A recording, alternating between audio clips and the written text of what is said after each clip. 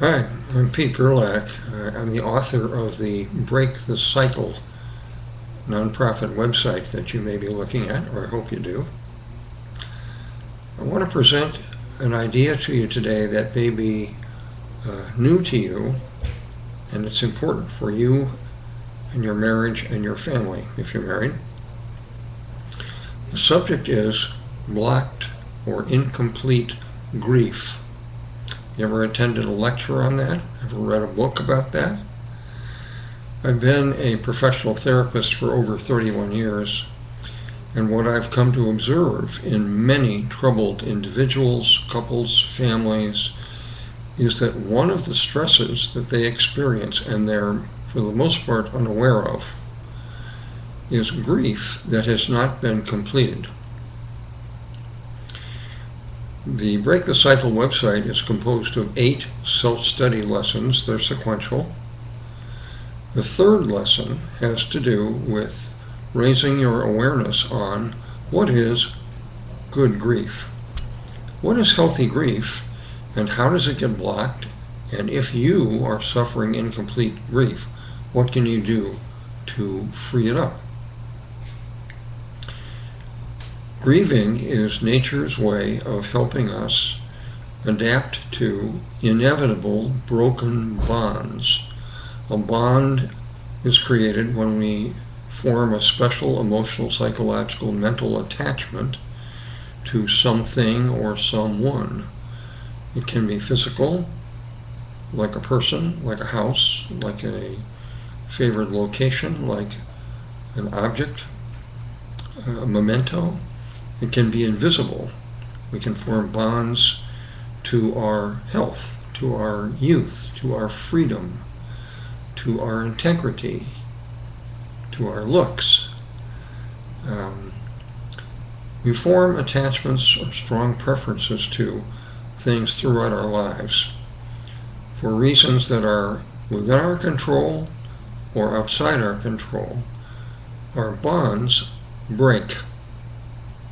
Death is the most common, well-known kind of broken bond. When you lose a loved one, a child, a mate, a parent, a sibling, a mentor, there are many other equally powerful losses that we all experience throughout our lives, and very few people pay any attention to them. Our culture tends to demean and minimize losing and healthy grief. How can you tell if you have incomplete grief? The symptoms are similar to depression. One major symptom is chronic sadness. Another major symptom is chronic anger. Rageaholics often are suffering from incomplete or stuck grief. Another physical symptom that's pronounced in the American culture, perhaps elsewhere, is obesity. Many people feel, human service professionals feel, that people who are suffering grief and who lack permission to grieve in a healthy way comfort themselves by eating certain foods high in fat, carbohydrates, comfort foods. Obesity can be a sign, it's not proof, but it can be a sign that you may be suffering from incomplete grief of some major important loss earlier in your life. So depression, grief, chronic sadness, chronic anger, apathy, indifference, and not feeling interested in life, not knowing what you want to do, or not much caring about your life. Sometimes suicide is a symptom of unfinished grief and some other things. So there are signs all around us that people may be experiencing and burdened with incomplete grief. Lesson 3 gives you more detail on how to determine if perhaps you or someone you care about, including children, are blocked in grieving important losses. If you conclude that you are blocked or someone you care about, what can be done? The good news is you can free up and complete healthy 3-level grieving. By 3-level, I mean mental, psychological, and for some people, spiritual. Grieving has 3 levels. Each level has several different phases. If you have blocked grief or incomplete grief, the very first step to take is study lesson 1 in this website, which costs nothing. It's free education based on 31 years of research and clinical experience. Free your true self to guide you. If a false self guides you, it's much more likely that you will have trouble completing healthy grief and moving on with your life. So, study lesson 1, learn to free your true self. The second thing you need to free up stuck grief is to learn about grieving. Our society doesn't teach us much about this, neither do our ancestors. Lesson 3 provides some fundamental information about bonding, losses, and grieving, the 3 levels and the phases of normal grief. So learn about healthy grief. One of the things you'll learn in this lesson is that a requisite for healthy grief can be called permissions. There are 2 kinds of permissions we all need in order to grieve well. The first starts within our skin. We need to have permission to go through the 3 levels of grief and reach the stage at the end of each level, which is called acceptance. If we are raised in a family, a low nurturance family, where the people that raise us are uncomfortable with strong emotions or with grief, they themselves don't know how to grieve, they don't tolerate kids who need to grieve, they don't guide kids and support kids who need to grieve, you may inherit an anti-grieving policy, so to speak. That means you grow up with some values that say, I must keep a happy face even if I'm dying inside. Baloney. That's unhealthy. I can't burden other people with my pain. Baloney. Not true. Other people can take care of themselves as to how much pain they're willing to share with you. I can't talk about my unhappiness. Baloney. You have to talk about your pain and your losses over and over again until your story is told. So, you may have inherited an anti-grief policy from your childhood. If so, the thing to do is to find out, what is your policy about grieving? Lesson 3 shows you how to do that. If you have an anti-grief policy, you can intentionally change it. You can adopt some new, healthier values about grieving. It's okay to cry. It's okay to get angry and feel outrage, even at God, if you sustain a major loss that doesn't make sense at first. It's okay and healthy to grieve. It's okay to be around people who permit you to and encourage you to grieve. That's the second type of permission that we all need. We need to be among healthy people who accept that grieving is a normal part of healthy life and who encourage us and patiently support us as we grieve. If you're in a family, it's useful to check out, what is your family's grief permission, your grief policy? Every family has a policy about grieving. Usually it's unspoken. It has to do with, is grieving healthy? Do we support people who grieve?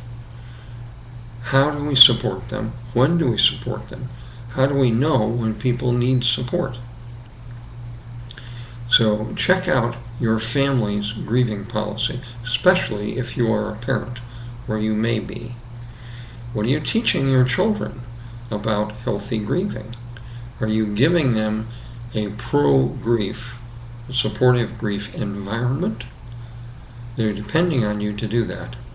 If you don't, they are apt to, at some point in their lives, be stuck in grieving and have these psychological and perhaps physical symptoms that are toxic. So, improve your inner grieving policy. Seek a supportive outer grieving policy.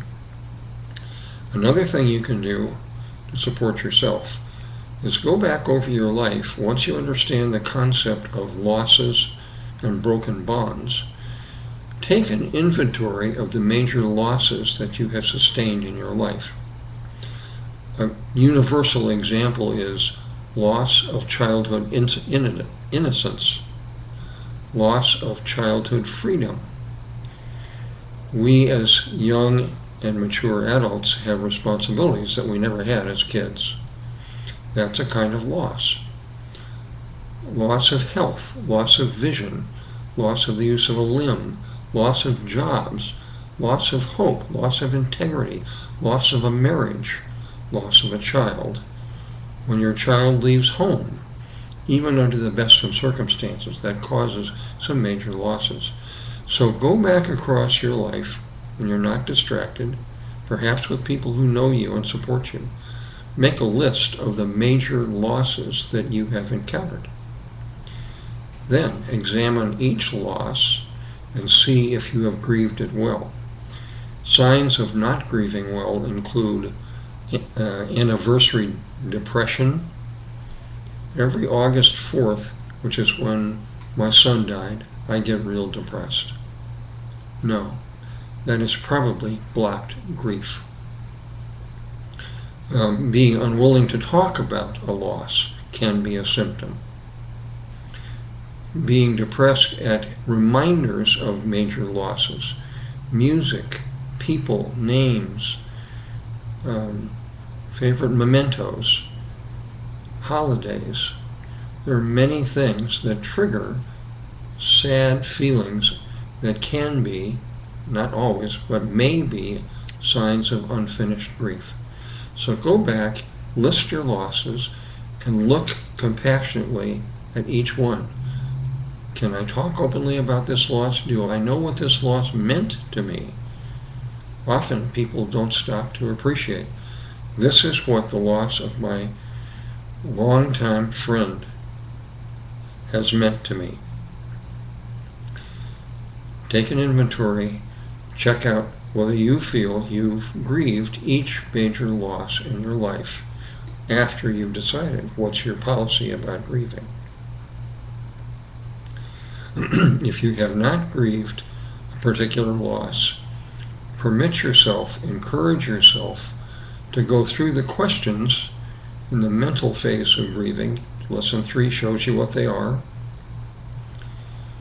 And speak often to other compassionate people about your loss. Tell your story over and over again until you don't need to tell it anymore.